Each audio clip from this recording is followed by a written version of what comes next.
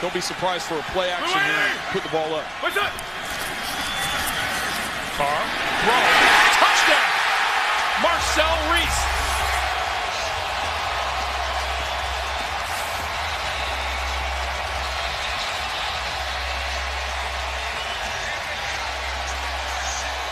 Reece is in the backfield. They're giving it an eye look like they're going to run a power to Derek Carr's left. And he just sneaks around. You're going to see him. He sneaks around, gets out here, and comes out in the flat. The fake is going to be the power. That's what freezes Von Miller on his rush. And Reece is able to sneak out into that flat. But because of that play fake, that's what allows Derek Carr to get to the outside. It just freezes Miller.